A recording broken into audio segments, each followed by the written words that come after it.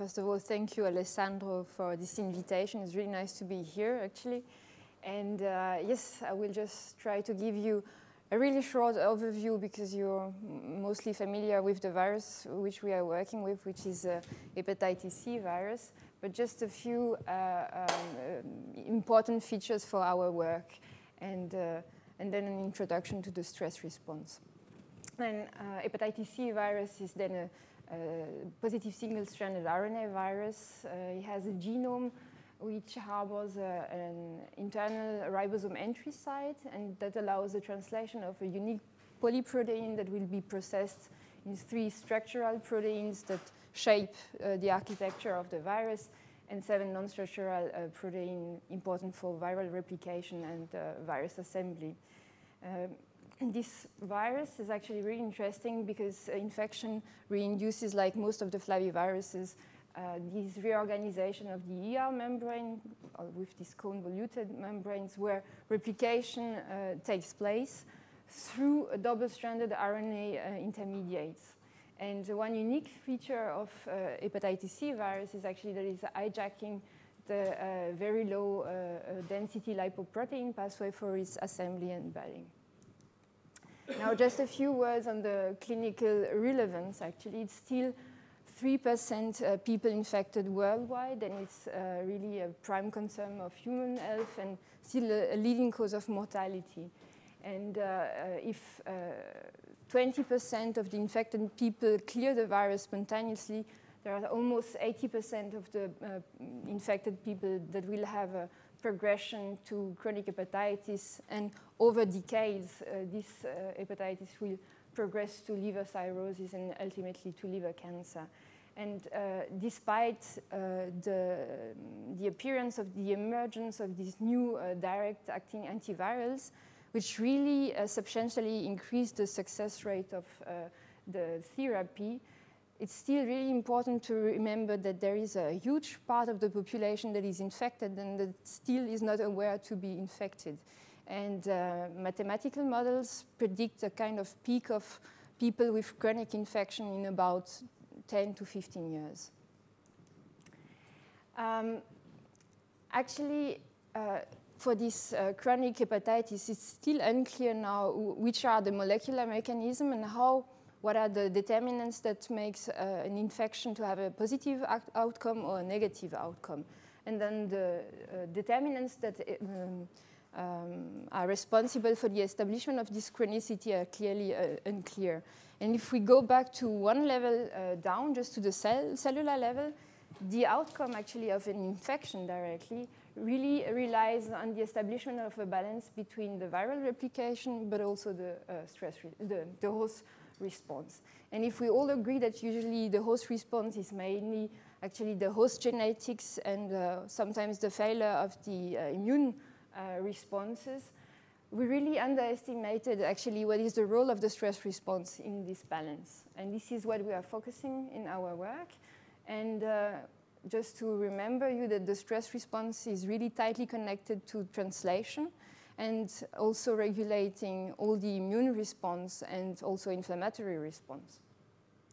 And then what we asked in our work actually was how a chronic infection such as the one induced by hepatitis C virus could actually modulate this balance to allow, on one hand, viral replication and then viral spread, but also survival of the cell. And to give you a short introduction, I know the topic is pretty known here too, but on the stress response, in cells that are happily translating, actually you have messenger RNA that are bound to ribosomes, forming these polysomes, and are waiting to be translated. The cap machinery, then the pre-initiation complex will bind to the cap messenger RNA together with AF2 alpha, which is the eukaryotic initiation factor 2 alpha. And this is the one that binds to the tRNA methionine for initiation of the translation. For the mRNA that are not bound to ribosome, they will follow up the degradation pathway in these called P-bodies. Now, under stress condition, what happens is that the cell has 4 specialized sensors that are able to detect deregulation of the vital processes. And these sensors are 4 kinases that will actually phosphorylate the AF2 alpha. And in this case, there will be a decrease in the concentration of this factor, bringing tRNA methionine, and then the translation cannot start. And what happens is actually that the polysome disassemble, and you have this kind of aggregation of stalled mRNA. These stalled mRNA are aggregating with RNA binding proteins like TR1, G3BP, HUR in these so-called cytosolic stress granules without membrane. And actually, stress granules are really a dynamic structure. You have mRNA there inside that are either waiting for translation to go back. Once the stress is relieved, then they go directly back to the translation. Some will follow up the degradation pathway, since P-bodies can bind and attach to stress granules. And you have a lot of protein. I mean, the composition of stress granules is really variable depending on the type of stress that is applied. But you have a lot of protein that is just shuttling in, going out. It's really a transient transit into the stress granules. And just put back actually this slide of 2012, because a new concept of stress granules appeared, and that was called these antiviral stress granules. Then upon virus infection, these stress granules are also formed, and they contain actually really important sensors of the viral RNA, such as RIGI, MDF5. And they were proposed to be kind of a platform of the innate component to where through the signaling through this stress granule would allow the activation of the interferon activated genes. And as we were discussing today, it's not clear yet whether this is just a localization of this protein or this is really the place where signaling takes place to activate the interferon pathway. Now, just to give you an overview, because there was a recent really nice review on how much viruses counteract this stress granule and how important it is, because a lot of stress granule, we induce stress granule in the early hours after infections, but almost all of them are going to fight against the stress granule formation and then block them at later time points. And there are many different strategies to interact with between the virus and the stress granule machinery. And you can see you have some viruses that will use a strategy to cleave some stress granule component to avoid stress granule formation. That's the case for poliovirus, which proteinase is cleaving G3BP. And then you have some viruses that will more work on PKR, which is the kinase sensing viral RNA and phosphorylating AF2 alpha. Just then by blocking and antagonizing PKR, they're going to block the pathway of stress granule formation. And then you have other viruses which actually recruit stress granule component. And in 2013, your work was missing, Alessandro, and now we can put TBE on it. Actually, where viruses recruit stress granule proteins on their genome, and your work showed really that can travel this stress granule protein to the replication complex and maybe helping for the regulation of the replication and the translation of the virus.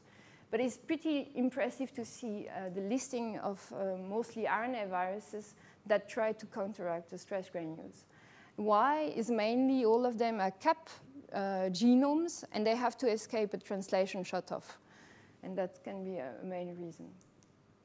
What we asked in our work actually was a bit the same way. Was to look at a chronic virus, meaning infecting over a long time, and then we decided to look over a longer period of time what happened upon HCV infection.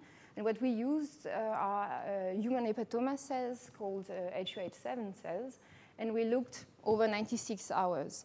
And since these cells are missing, are not competent in their immune response, what we did is to add interferon alpha exogenously in the culture 24 hours after infection, and then look another 72 hours, and this is what I'm showing you here. What we could see is when you infect cells with HCV, usually we have a small fraction of 5 to 10% of cells showing stress granules, but it's not so much. But when we treat with interferon alpha and we start to look at the stress granules, you can see we have an emergence of stress granule popping up around 6 to 8 hours, and then we're reaching kind of plateau with 40 to 50% of the infected cells showing stress granules. Then what we were wondering was whether this amount was actually a fraction that was showing the steady state level of the response, and we decided to go for live imaging. And what we did is actually to engineer a stable cell line expressing TR1, a stress granule marker fused to YFP, is what you can see here. Then you have this mainly localized in the nucleus and a bit cytosolic. And we infected those cells with a virus that was encoding actually a M-cherry fusion protein with one of the non-structural protein, NS5A. And here you have an example of infected cells, and the dots you can see here are actually the stress granules, but you can see here we have 2 infected cells that are not having a stress granule at the period where we took the pictures. And what we did was 24 hours after infection, add interferon alpha. Took us something like 6 hours just to set up everything for the microscope and then start the movie. And what we did was making 1 Z stack every hour for 72 hours. And this is actually the microscope that we were using at the time was just based on confocal microscopy. And here is one of the resulting movie that I'm going to show you. And for clarity, I'm just going to show you the stress granule marker channel. You will have to believe me when I say only infected cells do stress granule. And then when I put the cells on the microscope, you can see already 6 hours after interferon, we already had a lot of cells showing stress granules here. And I will ask you to focus actually on these 2 cells here with me. It will be easier. And now I'm starting the movie. And if you look at cells, you can see the stress granule appear and disappear to reappear again. And actually, all over the culture, this is going to happen for all infected cells. And then we had great image processors working with us, and they developed a plugin to quantify how many cells were having stress granule and how many hours we had peaks of stress. And this is just shown here, the example of 2 cells. And what you can see is really we have these kinds of peak of stress, and then it's release, and so on. And what was really interesting is that actually the rhythm of these, what we called oscillation of stress peaks and oscillation of stress granules, was really, had a really cell-specific rhythm and not something synchronous. Now, we also analyzed back cells that were not treated with interferon. We were really interested to see that actually they had some phases of stress, but much more longer, and only a few peaks over 72 hours. And we calculated what we called stress granule oscillation frequency on 24-hour average. And what you could see, we had really an increase, is what you see here on the graphic, of the oscillation by addition of this interferon alpha.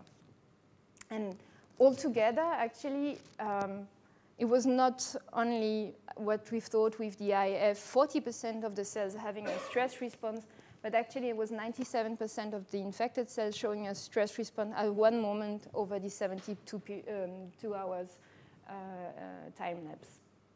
And in absence of interferon, this kind of small fraction where we thought it was just 5 to 10% cells having stress were actually 40% of the infected culture when we looked in live.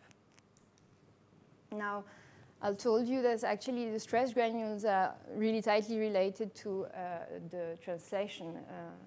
And what we wanted to verify was whether in these cycles of appearance and disappearance, we had also a cycle of translation going on and off. And what we did was actually using this click-it chemistry is we looked for the de novo synthesis of protein by incorporation of amino acids that are fluorescently labeled, and we made an IF on those cells. And actually we have here this fluorescent amino acid that is labeled actually red. When you block translation with cyclohexamide, you don't have incorporation of this amino acid. And in normal cells, you can see here the ones having no stress, no dots here, are incorporating amino acid, then translating, and the ones with dots, actually it's blackout. They're not translating anymore. And then we quantified that, and we really understood that actually these cycles of oscillation were also cycles of the phase with an active and then a stalled phase of translation over time. Now, going to the molecular mechanism, of course, we tried to see which of the kinase was responsible for the activation of the stress granule formation. And these 4 kinases all have a specificity. Then PERK is more responsible for sensing the unfolded protein response. PKR is the kinase sensing the viral double-stranded RNA. GCN2 is more responsible to the accumulation of tRNA in case of stimulation, and HRI for oxidative stress. Now, of course, PKR was the candidate of choice, and even more of choice since PKR was the only gene that was interferon-induced. Then we concentrated on PKR and just did a simple Western blot analysis, and what we could see is in cells infected with HCV, we had increase of PKR under addition of interferon alpha, but then a huge increase of the amount of phosphorylated PKR, that is the activated form, and phosphorylated AF2 alpha at this level, which brings us to a shutoff of translation. We validated that by a silencing experiment. And then we could see that by silencing PKR actually and measuring the amount of cells making stress granules, we really had a complete abrogation of cells making stress granules. And in the other way around, if you expressed stably PKR in the cells to a level that was more or less the level we obtained under interferon alpha stimulation, we restored actually the amount of cells making stress granule to a level really close to the ones of cells treated with interferon, what led us think, okay, interferon has only an effect by inducing the amount of molecule of PKR that can make a better sensing of double-stranded RNA. Interestingly, when we looked at the oscillation of those cells, and we made some imaging of PKR overexpressing cells, we were interested to see that we could restore an oscillation much more faster than cells that were not treated with interferon, but anyway, not so fast than the cells treated with interferon, although the amount of molecules seemed to be the same. And that started to open us another view, meaning that this is not enough, and you certainly need other molecules and other factors to get oscillation frequency as what we see in the other mechanism. We actually, I didn't say a word on that, but we did not exclude PERK from our analysis. I'm not showing it here, but if we silenced PERK, we still had stress granules. Then in our cells at this time point, PERK and the UPR response were not involved in the stress granules. But we had then the mechanism that is switching on the stress granule, and we were searching for the one switching off the stress granules. And in the literature, what was described was that when you have phosphorylation of AF2 alpha by the PERK pathway, then the unfolded protein response, then there is directly a sensing of the amount of AF2 alpha that is phosphorylated. And what happens is you have a transcription and translation of transcription factors, which, among others, allow the transcription of GAD34. And GAD34 is actually a regulatory subunit of protein phosphatase 1. And altogether, we'll go back, dephosphorylate AF2 alpha to make a kind of release to the cell just to survive. Then what happens when AF2 alpha is dephosphorylated, the translation can shut on again, and you have a feedback negative regulation on the transcription and on the transcriptional and on the translational level of GAD, and the loop is closed, everything is off again. Then we just gave it a try and see whether this could be the component that was shutting off the stress granules in the case of HCV infection. And on the transcription level, we had a strong induction of GAD34, and this induction was actually more or less constant over time, all over the time of the movie. Now, since we were struggling really a lot with this protein that we could not detect by Western blot, we could not silence it, it was really a hard way, we decided to overexpress the GAD34. With this way, we were expecting by having more phosphatase active, we should have had more dephosphorylation of AF2 alpha and then less stress granule in HCV infected cells. And this is what we could measure by IF. Actually, we dropped from 60% here in this case to 20% down stress granules in the infected cells. And actually, this brought us to a kind of model that we proposed.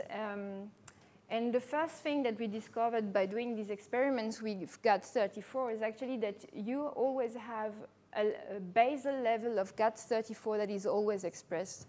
And if you try to silence it, and that's the reason why we could not manage, this is killing the cells. And if we inhibited GAD34 with a specific inhibitor, and what happened in the mock culture was all cells directly had full stress granules. And actually, we were just inhibiting the small amount of GAD34 that is needed to keep the cell being, let's say, relaxed and not sensitive to all kind of small stress that can be around.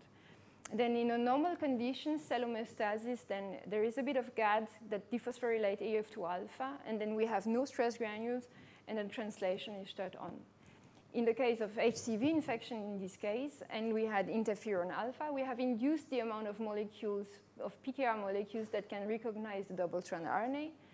PKR is activated and will phosphorylate AF2 alpha, and the balance goes in the other way around, then translation is off. What happens directly after phosphorylation of AF2 alpha is actually that the amount of GAD is going to be induced, and we will have more molecules of GAD34 doing the inverse job, dephosphorylating AF2 alpha, and we shut off the translation on again. And actually, those cycles prevail as long as you have viral double-stranded RNA in your cell. And we were really curious, actually, just to see whether that was specific for HCV infection or that could be also the case for other viruses. And then we choose some other positive strand and also negative stranded RNA virus. And we were really surprised to see that actually this stress response was a kind of conserved to many RNA viruses. However, with stress oscillation frequency really unique to each viruses. And what we did was actually to try a transfection of this synthetic double-stranded RNA and just see whether we could get oscillation. And as you see here, we got strong oscillation, meaning that those oscillations actually do not need any viral replication. What is just needed is the trigger, which will activate the cascade. And as long as the cell is able to fight, you will have these cycles of on-off of the stress response. Now, we had the chance that this plugin that was developed for us, I mean, it was not an automatic plugin. We had to click a lot to analyze these movies. But we could extract many more informations of these movies. And I'm just going, maybe if you could switch off. One information that we extracted was actually the influence of the stress on the cell division. And I'm just going to show you now normal cells, non-infected cells, and you can see we measured actually cells that are dividing, and we call them sister cells coming from a SEM, and they will divide and give a sister-sister cell. And actually, if we quantified that, it was really amazing to see how precise in time were this division happening. It's really synchronized. And one mother cells divide in two, and those ones we more or less always divide in a perfect rhythm. Now, what happens with HCV infected cells is the movie that I'm going to show you is actually, you will follow here, it's dividing. We don't see it at the start, still happily, and this one makes stress. The other ones continue to divide, but this one is not dividing anymore. And this is an example of one that we measured. Then you have a cell that is infected. This one is not having stress and dividing. The one having stress cannot divide anymore. And we estimated that you need kind of 10 hours recovery phase before being able to divide again. And that makes sense because the cell has to recover to get enough material to be able to divide. But where it was really interesting, actually, is that when we quantified it a bit more statistically, we could see that in normal cells, over 72 hours, you will have, in average, 2 to 3 division over 3 days. In the cells infected with HCV and interferon, which are oscillating so fast, actually 80% are not dividing, and a few ones are dividing once over the 72 hours. You really have a kind of block of cell division. And we took advantage of these cells that we could see in absence of interferon. I said to you, we had at the end 40% that had these slow oscillations, and then 60 of those ones that were not oscillating. And what we could see is actually for the ones that had these stress granules, they had a bit of division, mainly 1 division, but also 2 and 3 times per 72 hours. But the ones having the stress granules had really, again, a block in the cell division, showing us a bit that these oscillations control really the cell division rhythm. And we could correlate that actually to the cell death of the cells, and there we were really surprised, because we were expecting that a cell that is really stressed should die faster than a one that is not stressed, and this is clearly not what happened. What we could see is actually in cells having no stress granule infected, we had something like 60% cell death over 3 days. But the one that had a high oscillation had a really prolonged survival. Here we went down to something like 30%, half of the half-life was gained. And that changed a bit of view of this stress response to HCV, saying that if we had infected cells that were not dying, actually, that could serve as kind of reservoir, and that maybe by finding this balance between the stress response and the replication level, the virus could exploit that to establish persistence, since the cells were not being cleared. Now, and this was the end of the work that I did then now already 2 years ago, and in between, as Alessandro said, I'm starting my own group. Did not think to go on with this subject, but actually it opened many ways of continuing the research, and we had many questions standing after this project. And the first question was actually, how is that all possible? I mean, there are many parameters that should influence the stress response that we cannot address experimentally. It's going to be hard to answer to questions like, what is the role of the membrane rearrangement in this stress response? Or we had viruses with different oscillation frequency, but also different replication strategy. We had positive strand RNA viruses protected in this membrane foci where replication takes place, and then where we expect not so much double-stranded RNA to get out. And then we had viruses like Sendai virus, where you say you have a negative strand virus that has really a low amount of double-stranded RNA that is produced, actually hardly to be detectable, but inducing a really strong oscillation, stress granule oscillation. And as I showed to you for the PKR cell, somehow it's not enough to overexpress only one protein to get the same oscillation level. It seems that many other components should be involved. And now just from my perspective, just to go back to the scheme of the start, actually, when we started, we thought, okay, infection is a kind of relying between the host response and the viral replication.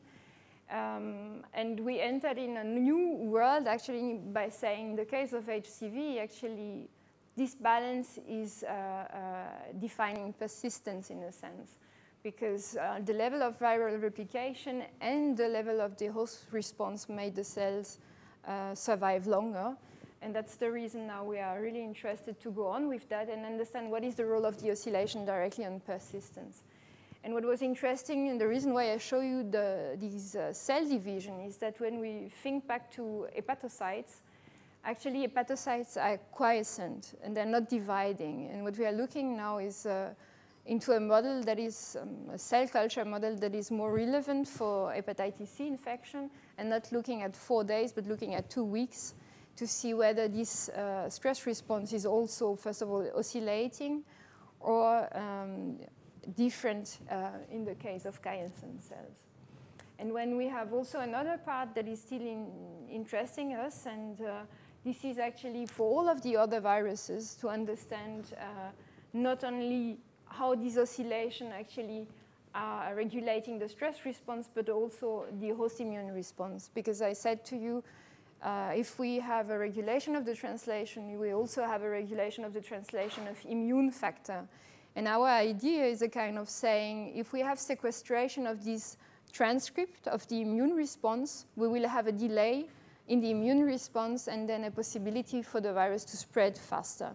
And this is what we are trying to do, kind of analyzing the immune response with the oscillation, and then the virus spread to another level.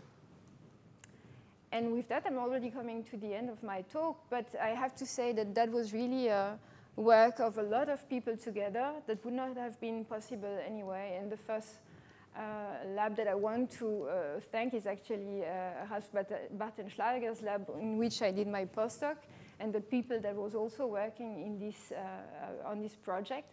But I had great collaborators, people of the stress granule world, without whom I couldn't have done many analyses. That's the Georg Stöckin lab.